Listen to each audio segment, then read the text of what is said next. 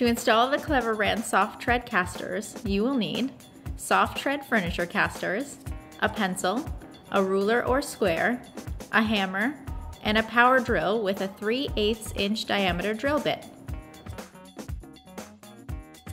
Use your ruler to measure and your pencil to mark where you would like to position your casters.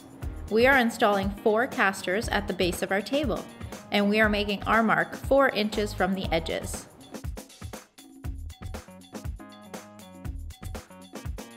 Using your 3/8 inch diameter drill bit and power drill, follow the mark to create a 2-inch deep hole for the caster.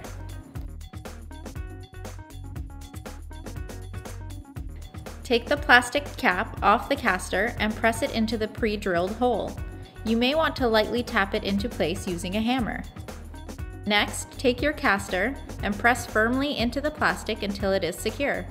Repeat these steps for each caster, and voila, you're ready to roll!